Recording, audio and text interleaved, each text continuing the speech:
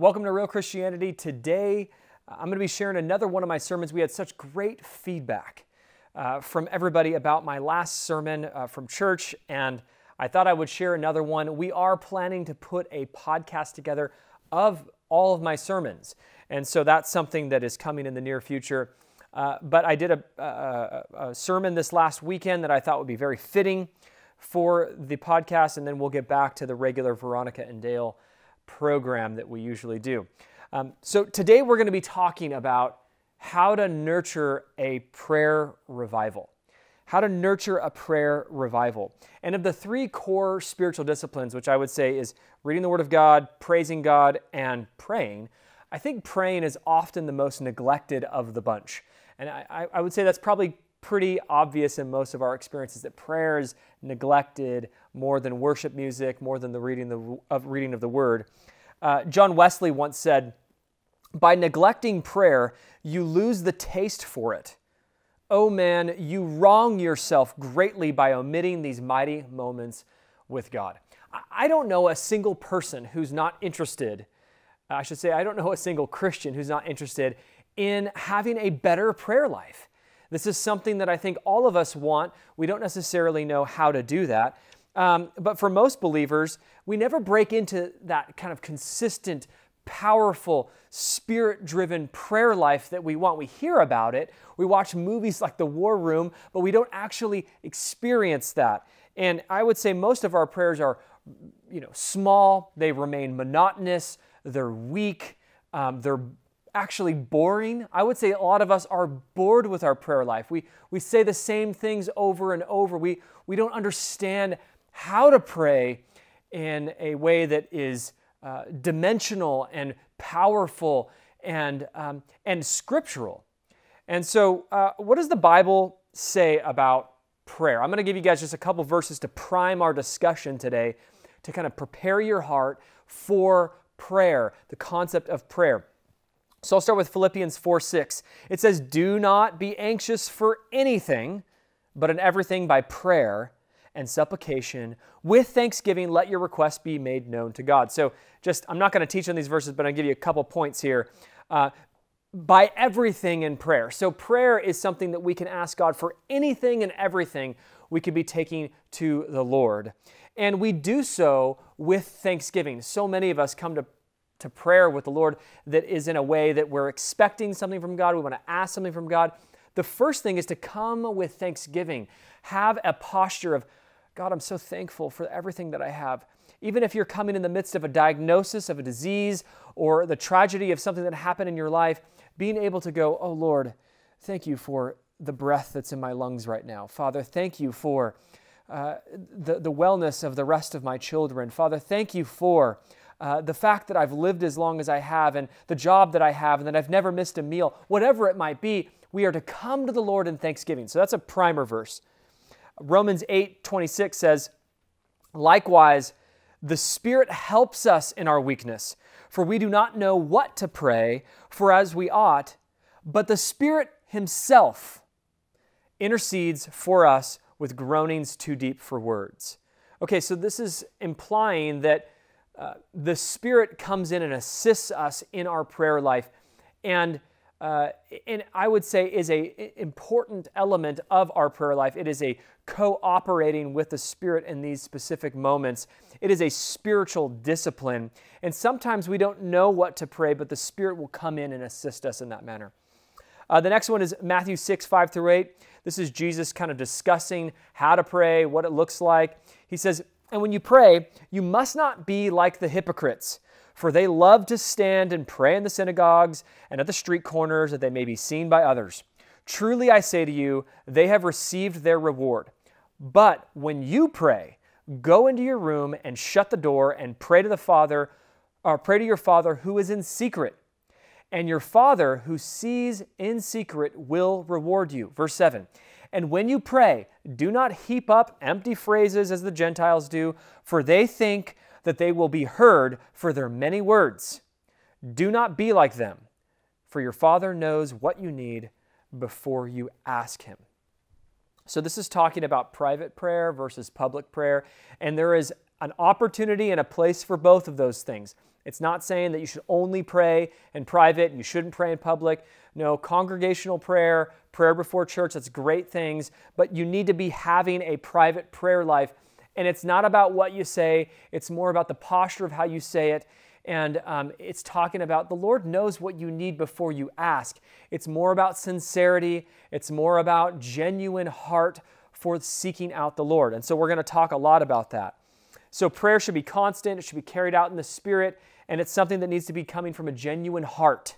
So these are some basic principles here. So how do you nurture a prayer life? How do you invest, build up the appetite for a stronger prayer life? How do you get the biblical solution for prayer revival in your own life? And if you're not interested in this conversation, that should be a sure sign of a huge problem in your own spiritual life. This should be something that you're very much interested in.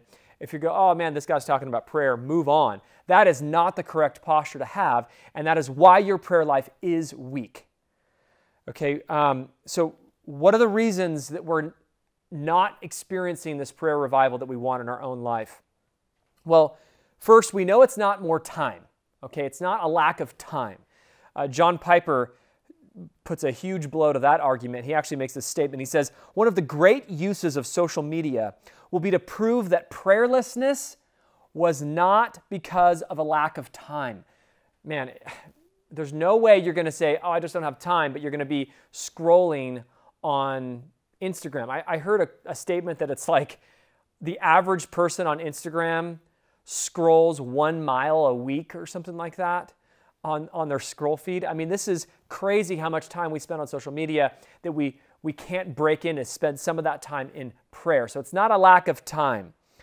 We know that the solution to a better prayer life is not simply more theological knowledge. That's a part of it, but it's not just theological knowledge. A vibrant prayer life is something that happens from the heart, the soul, and the mind, but it's not just, oh, I need to go seek more information about God. That'll revive my prayer life. It's part of it, but it's not the whole thing. We know that the solution isn't necessarily discipline. It's not that you just need to go do it more often and I'm gonna discipline myself into a prayer revival. Again, this is part of it, but you can't isolate these elements. We want to just be the American thing. We're preaching here in America, but the kind of, I'm just going to do the hard work and get it done and focus on that. That's not the way that we need to be approaching prayer. And so I want to talk about this idea just for a second, because I think a lot of us struggle with, well, I just don't want to pray. And I have people all the time that message me and they go, I just don't want to read the scriptures. It's not exciting to me. I don't want to pray. It's not something that I'm eager for in the morning. And I understand that. I get messages all the time, and I've experienced this myself, that you go, oh, I just don't want, I want to read, because reading, man, what is reading? It's eating the Word of God. It's feeding my hunger. I'm getting something deeply out of it, praising the Lord before the throne in worship. I love that experience, but praying sometimes feels like, Lord, I'm not as excited as I am about these other two disciplines. What's going on here? First, I want to say, don't be shocked that your flesh isn't excited about reading the Word or praying. Don't be shocked about this, right? Prayer is a devotion that is driven by the Spirit, and we know that the flesh is against the desires of the Spirit. The Scriptures teach us this, that while the war has been won and we are sealed and redeemed, that there is a battle going on between our flesh and the Spirit of God that's within us. Galatians 5:17 says, "For the desires of the flesh are against the Spirit." Some translations say are at war with the Spirit. And the desires of the Spirit are against the flesh. And for these are opposed to each other, to keep you from doing the things that you want to do. Okay, just think about that. The flesh is the great preventer of prayer. It's the great preventer of prayer and devotion. And while discipline might be part of something, part of the process of reviving that, it alone will not help a weak prayer life. Okay, so it's not time, it's not knowledge, theological knowledge. It's not discipline. If it's not those three things, what can we do? How do we revive our prayer life? How do we bring it into balance with our reading life and our listening to worship life? How do we bring it into balance with those things? And I would even say, how do we have it supersede those two things? And so what I want to do first is I want to define prayer, because I think we have a lot of definitions that are floating around. What is prayer? I'm going to define prayer for you and give you a theological definition of prayer that might help you understand what we're actually talking about. So this is from the Westminster Larger Catechism. It actually asks the question and gives the answer to what is prayer. And this is what it says.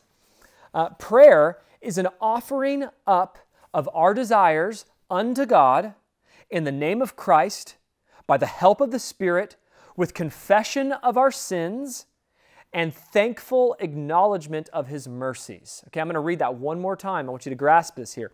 Prayer is an offering up of our desires unto God in the name of Christ, by the help of His Spirit, with confession of our sins and thankful acknowledgement of His mercies. And so I want to take this definition, and I want to really start my case here that prayer is fueled by two fountains, okay? Prayer is fueled by two fountains, and those are love and need, okay? Just follow along with me. Those are love and need. And so first, our prayer life needs to be fueled by our relationship, our loving relationship with Christ, okay? So first, on the love side that we're talking about, our prayer life needs to be fueled by our loving relationship with Christ. I have never met somebody who had a shallow relationship with Christ and a deep discipline of prayer. Okay, I've never met anybody. If you have a shallow relationship with Christ, you will not have a deep discipline of prayer. So the first part is you have to focus on nurturing this relationship with Christ. And the best way to understand God more effectively and more relationally is to understand God's Word more effectively and more relationally. Okay, we know that faith comes by hearing and hearing by the Word of God, and that Scripture is the agent by which God uses to reveal Himself to us. The reason we know about God is through Scripture. For us that living, not at the time of Christ, the reason that we know of God and the gospel is because of Scripture. So I want to give you an analogy of this relational journey with Scripture and how you build that relationship there. The reading of Scripture, in my experience, is kind of like walking through a museum. It's understanding God is kind of like, or understanding the Bible is like entering into a museum. And the first time you're there, you kind of walk around and it's interesting and you're looking at the different exhibits, but you don't really understand the curated theme or the deep background information behind what's going on. But after visiting several times, you start to begin to understand the purpose of the exhibit, and it increases your appreciation for what's happening in the museum. You start kind of putting things together of like, oh, I understand what's going on here and how that connects with that section over there. See, but unlike the earthly museums that we might go to, the Museum of Scripture goes beyond appreciation. It goes further than just our appreciation of these matters, because at some point, you're going to realize that the whole museum and that every single exhibit in there is not centrally about history. It's not centrally about geography. It's not necessarily about theology or morality or even the church. It's actually a story about God and you. And when that hits in your heart, you begin to comprehend that the grace exhibit, it's not just about the idea of grace. It's not just even about the church. It's about you. And you begin to realize that the forgiveness exhibit, it's not just about forgiveness, it's about you. And you look at the love exhibit, and you look at the love story and you realize that the love story is your story. And all of this starts to flood in and just overwhelm you. And when that happens through the relationship of Scripture to understanding who God is, the relationship with your Lord, it sends you to your knees. It sends you to your knees because you're no longer ignorant of the beauty of what the Lord has done for you and what He's doing for you. And your desires and confessions and acknowledgement flow out of this posture of love for the Lord. And so when you understand God more, it allows us to more effectively love God more. And so this is the first fountain. I guess if I'm looking over here in the video here, this is the first fountain. And we have another fountain right here, right? So the first fountain is the love for God. The second fountain is need, okay? Need. I want you to pay attention to what this means here. While love is driven by relationship, need is driven by perspective. Love is driven by relationship. Need is driven by perspective. And a great theologian once said, prayer is helplessness plus faith. Prayer is helplessness plus faith. Okay, let me illustrate what I think this theologian is saying here. I want to look at Luke. And Luke is talking about this story that Jesus is talking, and he's giving a parable about the tax collector who's coming to pray and the Pharisee. And you're going to understand the difference between these two people and their perspective of their need.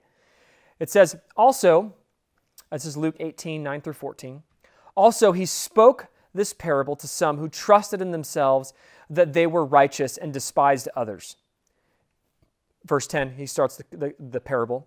2 men went up to the temple to pray, one a Pharisee and the other a tax collector. The Pharisee stood and prayed thus with himself, God, I thank you that I am not like other men, extortioners, unjust, adulterers, or even as this tax collector. I fast twice a week. I give tithes of all that I possess. And the tax collector, standing afar off, would not so much as even raise his eyes to heaven, but beat his breast. Beat his breast, saying, God, be merciful to me, a sinner. Jesus says, I tell you, this man went down to his house justified rather than the other, the Pharisee. For example, or for everyone who exalts himself will be humbled, and he who humbles himself will be exalted. One man had an inaccurate perspective on himself. The other man had an accurate perspective of himself. Okay? One man was blind to his need. The other man was aware of his need. Okay, passionate prayer is the result of humans having an accurate perspective of themselves. We have a tendency to exalt ourselves, okay, and to reduce our need for God. Okay, He becomes our genie and our therapist that we bring our needs to, and we can cast our demands and desires at His feet. That is what He becomes for many people. Okay, this is an incredibly prideful posture to have before the Lord. Okay, brother or sister, you are far more gross than you realize. You're far more gross than you realize. And I'm going to give you an example to make you recognize how fallen you really are. Okay, what's the first and greatest commandment? Hopefully you guys know this. I'm going to recite it for you. But if I ask my daughter, Aria, who is sitting right here, I'd say, hey, Aria, what's the first and greatest commandment? She'd say, oh, it's to love the Lord your God with all your heart, with all your soul, and with all your mind. And the second is like it, to love your neighbor as yourself. Okay, I want to ask you a question. Have you ever, for 1 second in your life, loved the Lord your God with all your heart, with all your soul, and with all your mind? Have you ever for 1 second loved your neighbor as much as you love yourself? No. No, you haven't. You have not done that. We can't even keep the first commandment, the first and second commandments. That's how broken we are. That's how entrenched we are in our sin. We must have this recognition, this deep perspective of our need for Christ. The gospel is not just for the lost, it's for the saved. This is why we do communion. We remind ourselves of what happened on the cross. This is why we preach the gospel to ourselves often. Because it's easy to forget we are factories of self-love, of self-exaltation. We must remember our perspective that I can't even keep the first commandment, Jesus. Father, I am here at my feet, a sinner, Father, broken in need of you. Okay, we pray from a place of entitlement, and it's terribly misguided. It's terribly misguided. And the moment that we forget our need, our perspective of where we are in this story, and the grace that's been given to us, we lose our gratitude, we lose our posture, we lose our heart, our incredible and immense understanding of the gospel. We become entitled, we demand. A man aware of his deep need for Christ is a man who has deep prayer. So you have this man who has a deep need for Christ. He understands his posture on that totem pole. He is a deep man of prayer. Alistair Begg once said, "Prayer is an acknowledgement that our need of God's help is not partial, but total." It's not partial, but total. And so as I promised, you guys might be thinking, okay, all right, so we have these two fountains, right? We have love and we have need. Understanding God, understanding that museum, and then on the other side is keeping the perspective is that I'm broken and in need of the Lord. Those fountains fuel prayer. But what about the practical tips, right? What about the basic stuff? What about the things that I can start easily cultivating my journey? How do we break through this monotonous prayer life? How do we get back into a passionate prayer devotion time? How do we add more dimension into our prayer? And so I'm going to give you 3 quick tips, and I'm going to close the story, and then we'll be done. So 3 quick tips on this matter. The first is read the prayers of great saints. I read a little book, and I wish I had it with me right here, called The Valley of Vision. It's daily prayers from the Puritans. There's another one by Lexham Press called Piercing Heaven. And there's several others that you can look for, but The Valley of Vision and Piercing Heaven, these give you the vision of where you want your prayer life to be. And they're not perfect, they're fallen men, but these are beautiful, mature, fervent prayers that are fueled by both love and need. And you get to see them and read them. It gives you something to grasp mentally and understand and really add dimension to your prayer life. So that's one thing.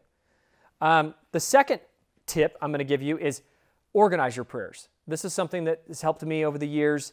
There's really 5 categories that you can have, and you could fit all your prayers into these categories.